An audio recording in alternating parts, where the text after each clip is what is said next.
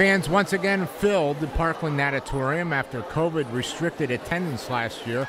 Swimmers from the northern tier of District 11 have been dominating the 2A meet in recent years, and this weekend was no exception. Blue Mountain won its fourth straight team title in the girls' competition. Closer to home, Central tennis standout Sabrina Yurkonik earned the bronze and silver over the 2 days in the 100 fly and the 500 free, finishing runner-up to Blue Mountain's Catherine Sarnas in the 500.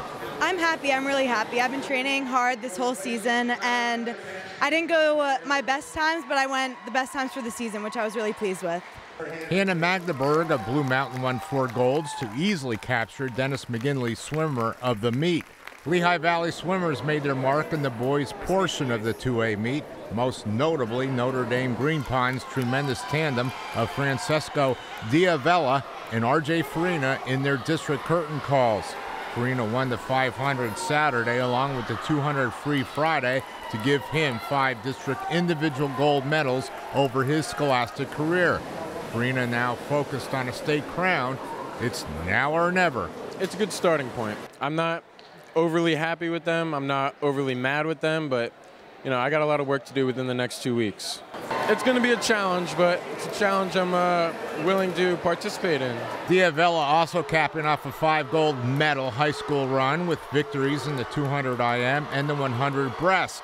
Diavella breaking the breaststroke record. I'm pretty satisfied. Every year I'd always have to go into soccer, then train to swimming, and it would always be tough, but I love this sport. I love the team that I'm on, so it's always fun. I always love it. Nick Ritter led Moravian Academy to a best-ever second-place finish in the 2A boys title race. Ritter, a junior, wins the 100 backstroke. This is Moravian's first time ever getting second, and I'm so proud. We all work very hard at practice.